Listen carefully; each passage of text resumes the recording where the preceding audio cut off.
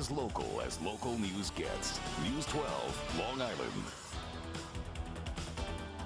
Will we get 2 playoff teams in October, or is it too good to be true? This guy has an answer. Former Mets manager Bobby Valentine on Long Island today for the Marty Lyons charity golf event, and Bobby V doesn't see either team having a second half letdown. I think they'll both be in the playoffs. I think, fans are going to be excited right to the end of the season, and not only the regular season, but also the postseason. It's going to be fun. And New York's biggest Yankee fan likes the sound of that. Former Mayor Rudy Giuliani lending his name to that charity event as well.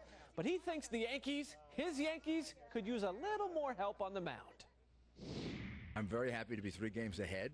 I'd like to see us pick up a pitcher or a hitter. But so far, combination of Gardner, A-Rod, Teixeira, McCann, and now Ellsbury back. That's a good offense. So the pitching staff is probably where, starting pitching, I'd like to see maybe one more.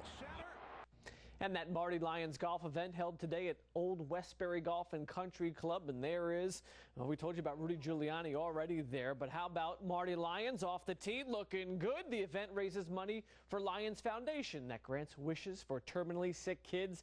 The guys like to come and help them out. How about that guy? Yeah, we got you on TV. And the former Jets star granting those wishes now for more than 30 years. We've never lost sight that the real reason why we're doing it is not for me, it's not for them, it's for the kids. And when you never lose sight of the end result of helping a kid and trying to get him the quality of life for one day, maybe 1 week, and God willing it could be a lifetime, then we've done something good. And that is an athlete giving back.